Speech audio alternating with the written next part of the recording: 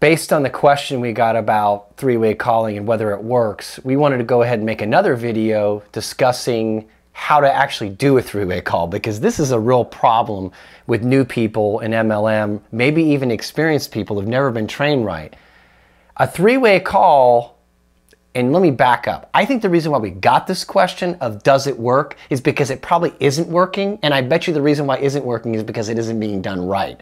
So the point of this video is to get you on track so you're doing your three-way call scenarios, you're doing them right, you're getting everything lined up correctly, you're making sure you're using the proper procedures, because this can, it can be a train wreck or it can be a huge growth thing for your business. So Chris, how do you make a three-way call be a huge growth thing for people's businesses? Well, there's three things I really want you to burn into your memory.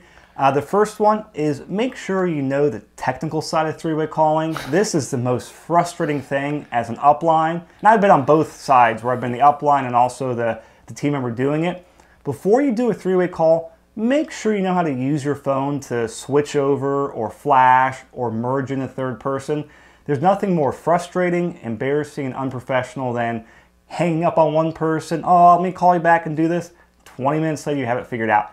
So practice before you do one in real life is the first point. The second point is make sure you give your upline or whoever you're doing the three-way call with, set them up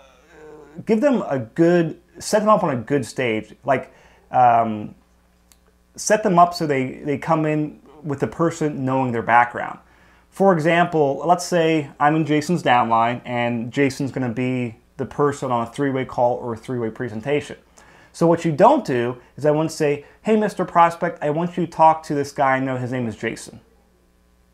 Well, the prospect's like, well, okay, who's this dude? I mean, was he sitting on the couch at home with his mom? I mean, like, well, who is this guy? So rather what I'd say is, hey, Mr. Prospect, there's this guy I work with I really want you to talk with, because I think you guys can share a few ideas. His background is actually running a very successful law firm in Northern California, and then he actually switched over to doing this business because he wanted to be able to make the same income but not have all the stress and just have flexibility with his schedule. And the thing I think you'll like about it is he comes from a very professional background. I know you've got 20 years as an executive at this company, so I think he can give you a really good point of view on here. Now, if you notice, when I do this three-way call and my prospect talks to Jason, do you think he's going to listen like, wow, okay, this guy is a real deal? Or he's at my level. Heaven forbid people have that attitude, but they just do. And I didn't go into he's a triple-star diamond director, blah, blah. No, people want to know. Just a very short thing. So do that and talk with your upline so they can kind of tell you what to say or kind of help you script it out so you know what you're doing. Now, the third thing is once I connect Jason on the phone is I do a quick introduction and I shut up. I bite my lip, zip my lips, and let Jason control the conversation. Now, I know what used to happen to me is I'd say, I know, you should say this instead or I can answer that.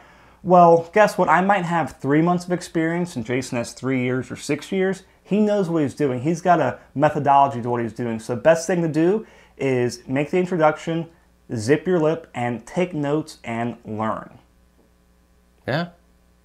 Couldn't have said it better myself.